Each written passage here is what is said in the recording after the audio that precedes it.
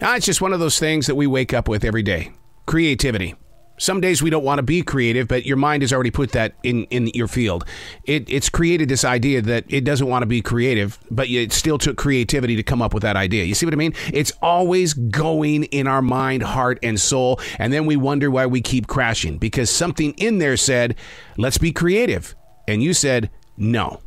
So it's throwing a king-size 2-year-old baby fit.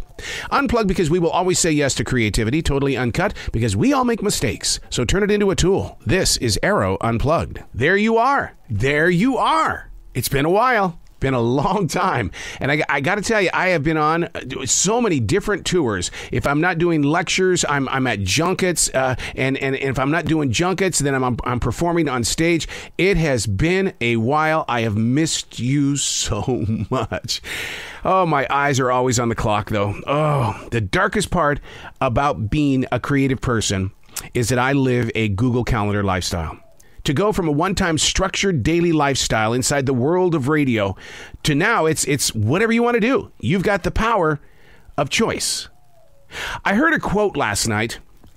The quote, "We need music, art, and poetry.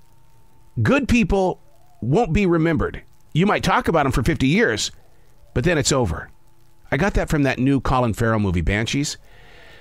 We need music, art, and poetry. Good people won't be remembered. You might talk about them for 50 years, but then it's over.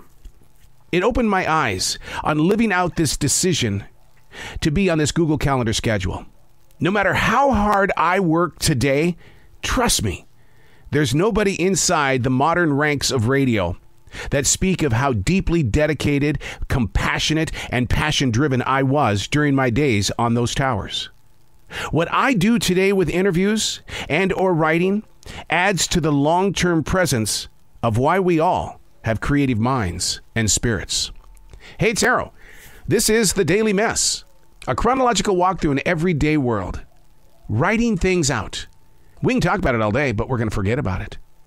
Art, music, and poetry. Do something in those areas. Put things in place. Yeah, Mike over there, he's a good guy. But that might be the last time we talk about Mike being a good guy, if you know what I mean. This is The Daily Mess.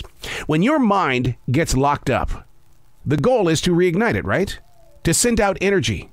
To not force feed or force that voice inside you to really kind of get out here.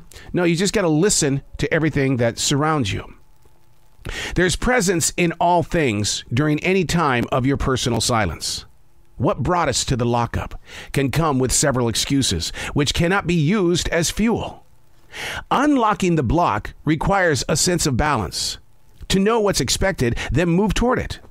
The mission and or decision is to not accept the silence as anything but a moment of awareness, to take note of it. To begin with openness, to be ready for change and challenge without allowing it to be the dominant mindset or mood swing. Growing outward, knowing your presence is to reach others.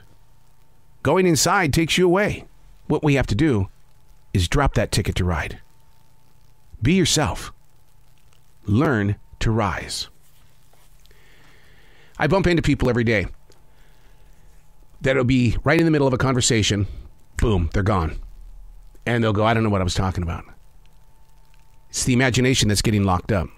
Now, professionals and many people around us will tell you that it's because there's so much going on around us that you could be having a conversation and not realize your position in that conversation. And so your mind goes a different direction and you start thinking about other things. In fact, I was just with Joel Stein. Joel Stein has a brand new podcast, This Week's Story. And we were talking about situations like that where we were talking about the IFB in television. Why does your producer talk to you while you're on the air and you're supposed to be listening to somebody that you're interviewing in a live situation?